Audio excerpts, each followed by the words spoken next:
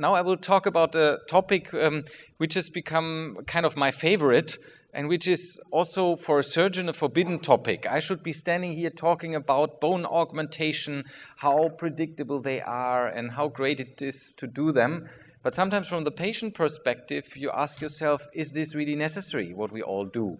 And that's why I also like to talk about reduced implant dimension, because I think we have to keep up the time and discuss these issues. So, implant length we will start with. You know that I always have two eyes. One is my clinical eye and one is my scientific eye, and we want to bring them both together.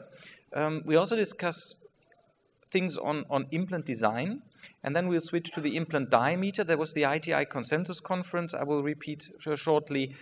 You will have an update on rock solid. I will not go to the basics, but there has been some recent stuff there. And then we will also talk on implant design.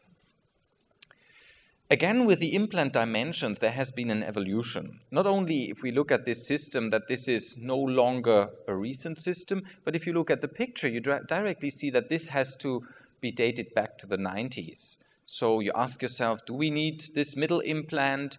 Do these implants need to be inserted that deep?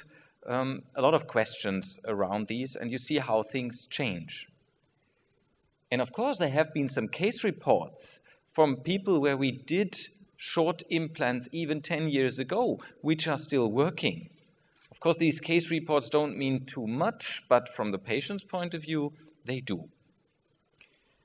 On the other hand, we have learned that these large implants, and still some dentists are using these extensive implants, when they got infected, they lead to large bony resorptions. The bone defects are really critical. So it's not always the larger, the better.